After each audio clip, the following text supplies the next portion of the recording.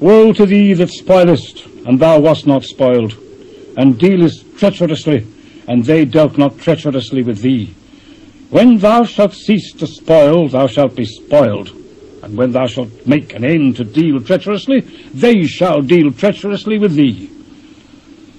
O Lord, be gracious unto us. We have waited for thee.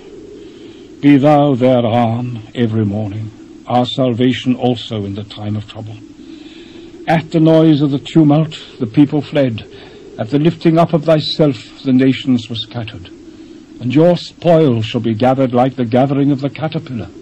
As the running to and fro of locusts shall he run upon them. The Lord is exalted, for he dwelleth on high. He hath filled Zion with judgment and righteousness. And wisdom and knowledge shall be the stability of thy times, and strength of salvation. The fear of the Lord is his treasure. Behold, their valiant ones shall cry without. The ambassadors of peace shall weep bitterly. The highways lie waste, the wayfaring man ceaseth.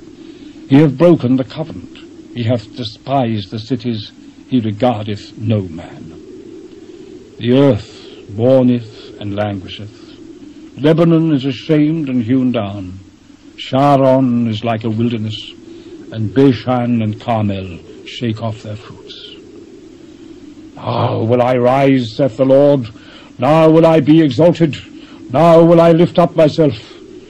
Ye shall conceive chaff, ye shall bring forth stubble, your breath as fire shall devour you, and the people shall be as the burnings of lime, as thorns cut up shall they be burned in the fire.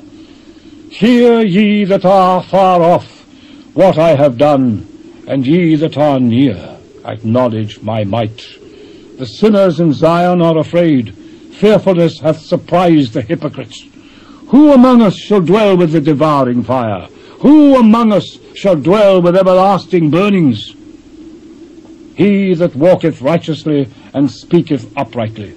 He that despiseth the gain of oppressions, that shaketh his hands from holding of bribes, that stoppeth his ears from hearing of blood, and shutteth his eyes from seeing evil. He shall dwell on high. His place of defence shall be the munitions of rocks. Bread shall be given him, his waters shall be sure. Thine eyes shall see the king in his beauty. They shall behold the land that is very far off. Thine heart shall meditate terror. Where is the scribe? Where is the receiver? Where is he that counteth the towers?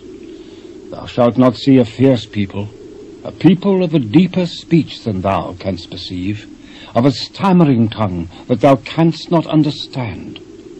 Look upon Zion, the city of our solemnities.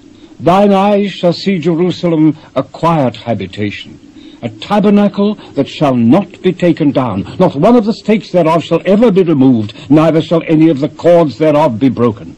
But there the glorious Lord will be unto us a place of broad rivers and streams, wherein shall go no galley with oars, neither shall gallant ship pass thereby. For the Lord is our judge, the Lord is our lawgiver, the Lord is our king. He will save us. Thy tacklings are loosed, they could not well strengthen their mast, they could not spread the sail. Then is the prey of a great spoil divided, the lame take the prey. And the inhabitants shall not say, I am sick. The people that dwell therein shall be forgiven their iniquity.